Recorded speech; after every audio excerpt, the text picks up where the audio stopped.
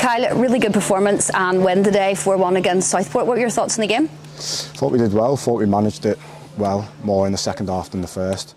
Thought Southport, they came out well in the first half and caused us a few problems when trying to play out from the back. But no, we dealt with it well and we continued, stuck with what we know, stuck with what we've been learning throughout the week. We'll have to mention Cam, obviously, for Southport and goal. It probably could have been a higher scoreline, but he had a really good game between the six. Yeah, he was good.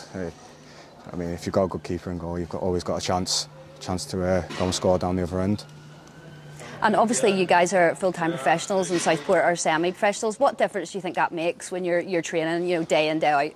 I think a lot of it is bonding with the squad. It does help being in every day. We get to know each other's games well. We train hard every day. Just the fitness side of it, obviously, probably not just yet, but we can usually keep going for more than 90 minutes, which helps us out if the other teams.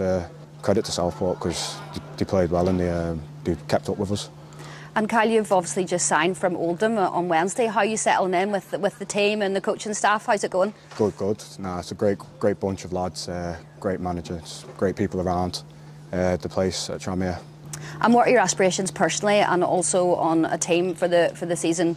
Pretty clear, we want to get promoted, and the way the manager's set up this year, it is a threatening team that we've got to go and compete.